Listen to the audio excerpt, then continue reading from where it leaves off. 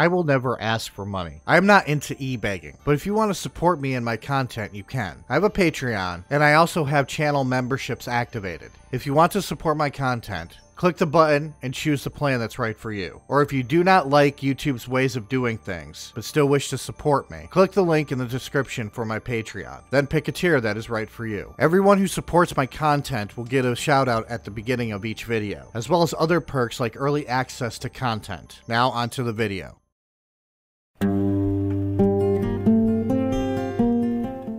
Someone passing away is never funny. In fact, it's downright tragic. It leaves pain and hurt that never goes away. For those who knew Graham Parsons, his passing left a lasting sadness. His friends were so loyal to him that they did the unthinkable, stole his body to honor his final wishes. The story of the theft of Graham Parsons' body would live in rock and roll history as a morbid comedy of errors.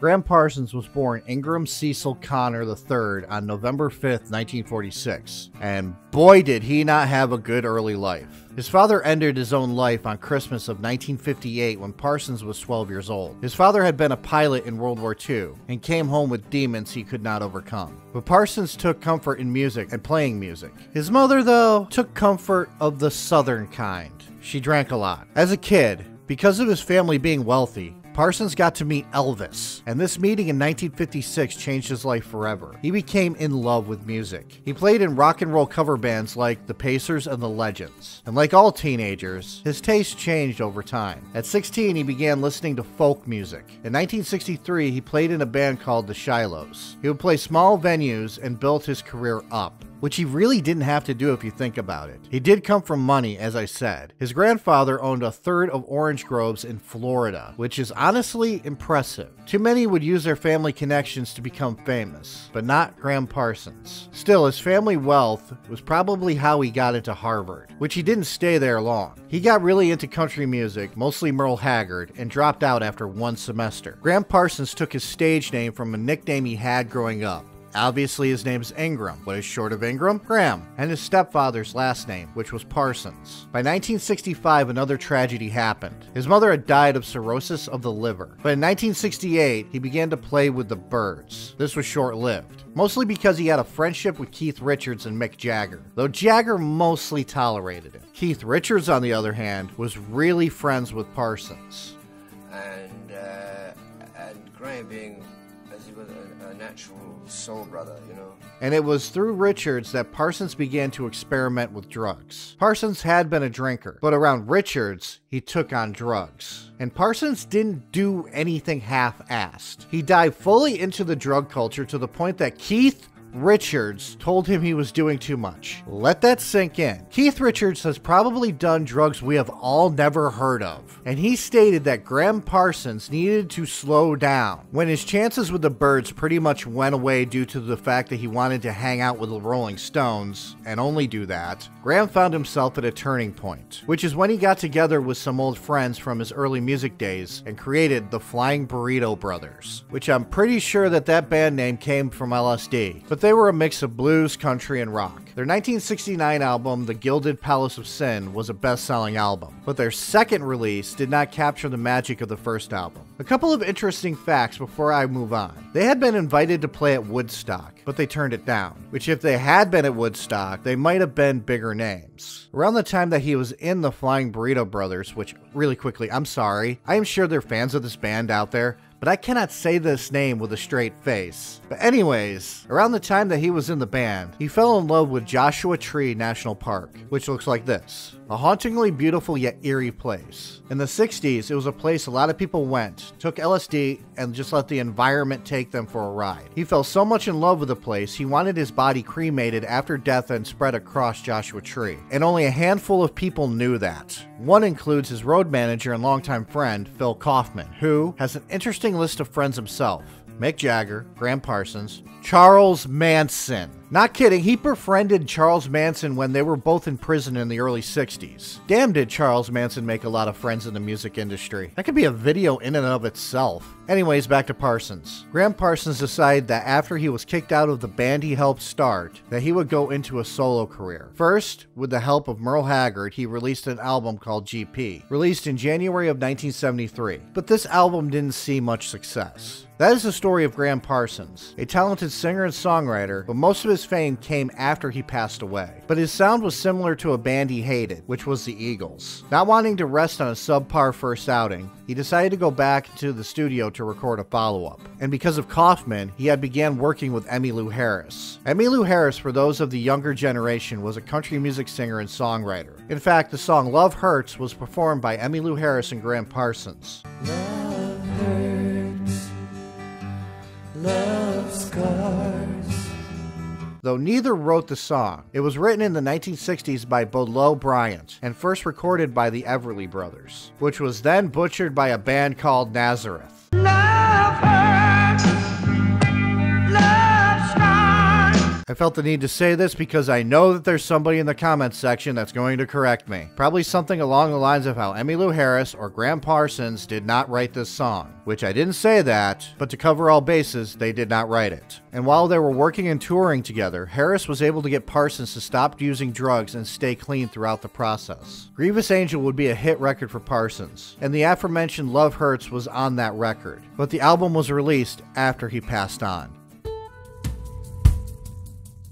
After recording Grievous Angel, Parsons decided he wanted to let loose. He decided to go to Joshua Tree and party the only way he knew how, fast and loose. Michael Martin, Parsons' assistant, Margaret Fisher, Parsons' girlfriend, and Dale McElroy, Martin's girlfriend, all went to Joshua Tree Hotel, smoking weed, drinking, snorting cocaine, and just letting loose. Phil Kaufman wasn't there, and if he had been there, he would have stopped the drug use as he tried to keep Parsons drug-free. Also not there, though she lived in the area, was Parsons' wife. Yep, he was married and he had a girlfriend. But to be fair, the marriage was over and the divorce papers were going to be sent to his wife on September 20th, 1973. The four partied through the night, going from bar to bar in Joshua Tree, smoking weed and doing other types of drugs including barbiturates, cocaine, and drinking. But then the weed ran out, and Martin decided to go back to LA to get more. And that is when Parsons wanted heroin, which he had also gotten into and had quit when making music with Emmylou Harris. But there was no heroin there. They ended up trying to find heroin from one of the locals, but were only able to score something much worse: morphine. Back at his room, with the two ladies he was left with, which to remind you was Fisher and McElroy, Parsons took 2 doses of morphine and began to OD, which caused the two girls to freak out. Fisher thought the best solution was to,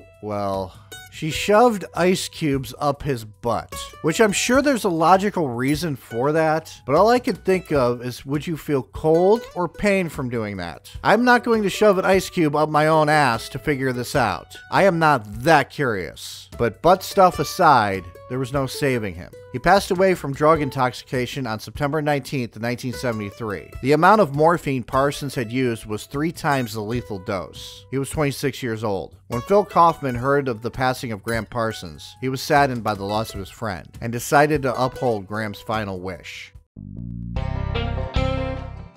Now comes the part that is more like a comedy than a tragedy. What happened to Graham Parsons' body reads like a dark comedy movie rather than real life. So here we go. Parsons' surviving family had no idea that Parsons wanted to be cremated and his ashes spread over Joshua Tree. For all they knew, he wanted to be interred in his native Georgia or New Orleans where the family moved to. So Phil had little time to decide what to do. So he decided he was going to steal the body of Graham Parsons, drive it to Joshua Tree, and then set it on fire there. Brilliant plan. He got the help of Michael Martin to enact this epic heist. First, they needed to get the body out of Los Angeles Airport as it was getting ready to be put on a plane destined for New Orleans. They borrowed a hearse and pretended to be mortuary workers. They entered the hangar with a story that the family hired them to transport the body, which confused the cargo workers. Though the manager didn't bother to 1. Look into this claim, or 2. Wonder why 2 drunk dudes in a hearse were trying to take the body of a rock star, which yes, they were intoxicated. Martin and Kaufman had to drink to calm their nerves. The cargo manager decided, well, this is legit. He had them sign paperwork,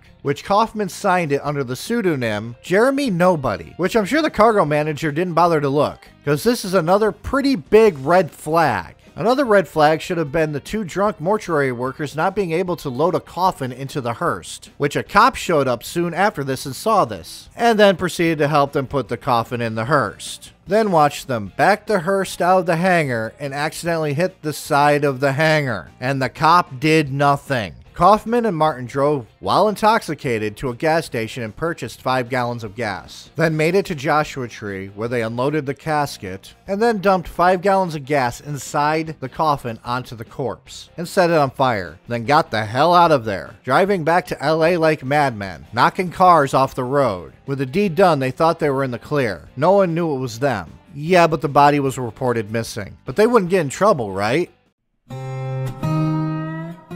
So Kaufman and Martin, on their way back to LA, decided they were too drunk and pulled over. They ended up sleeping off their drunkenness in the hearse that they stole and banged up. Then decided to get back on the road and ended up in a pileup after they rear-ended a car. A police officer came onto the scene as the two got out of the car, and the officer saw the many beer cans that just fell out of the hearse. So he attempted to arrest them. But the two slipped out of the handcuffs and darted away. I know what you're thinking. Well, the police have their IDs, right? Nope. The cop didn't bother to get information from them, so the officer had no idea who they were. Meanwhile, not long after they got out of Dodge after setting Graham Parsons' corpse on fire, they forgot that Joshua Tree kinda normally is full of people, and campers noticed the fire and alerted the authorities. So Graham's body was found, and police kinda put 2 and 2 together that something isn't right here. So they put 2 and 2 together, and it led back to the airport, where workers were able to point the finger at Martin and Kaufman. On September 25th, 1973, Phil Kaufman was arrested at his home. Michael Martin turned himself in the next day. So these two had a bumbling misadventure, an adventure that if this was a Hollywood movie, they would get a happy ending. But this is real life.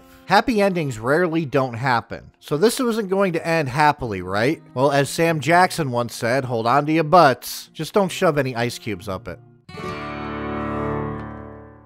So, in the 70s in California, stealing a body was not a crime. Oh, the police tried to charge them with grand theft, but there were no laws on the books that suggested stealing a body was illegal. I am really not sure why that is. It has been a law in a lot of states that stealing a dead body was a felony, but apparently not in California. But anyways, they both were found guilty of misdemeanor theft, and that was for stealing the casket. They were both ordered to pay $300 for the casket, a 30-day suspended jail sentence, and ordered to pay up to $708 for the funeral arrangements, which to help raise money, Kaufman held a concert called the Kaufman's Coffin Caper Concert, all starting with the letter K, and it took me 5 times to say properly. The beer that was served came with an inscription, Graham Pilsner, a stiff drink for what ails you. God, these puns are disturbing.